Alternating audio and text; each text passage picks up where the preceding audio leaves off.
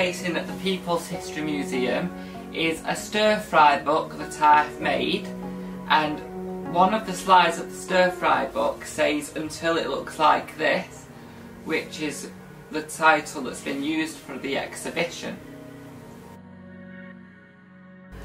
Charlie and the Chocolate Factory is actually my very first book I read when I was a teenager, rolled out, and then I went on to reading like Charlie and the Glass Elevator, that led me to the BFG, Matilda, known quite a few of those. What I feel inspired by is like knowing the colours in the film, like bringing all the colours, like the magic of the film, trying to bring that into my clay, like to emphasise the magic that was there, but without going like too much into their detail, but using my own interpretation.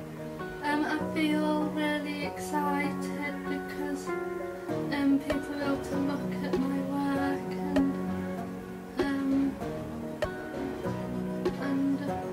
and my story of my sister. I'm doing take photos. I like to take photos, that is my favourite. Well, I've got 2 cameras at home, but I like small one, but I like big one. That is my favourite right now. I like to take photos water. Water is my favourite too. Well, I'm really glad that my work's out there for people to get to see and enjoy it, because it makes me feel like I'm helping other people. It makes me feel proud of myself for the work, and it's just good to share my work with other people. I got the idea for my sensory quilt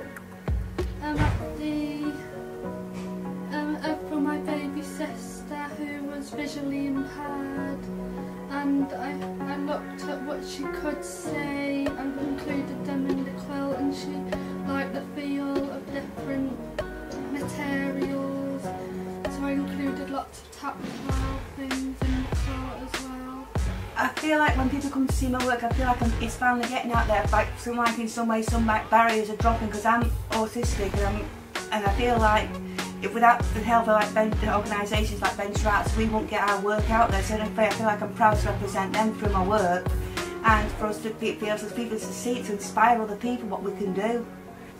Well, Venture Arts has impacted my life by making me feel that it's okay to be a bit crazy, because my work is crazy. Sometimes being crazy is a good thing.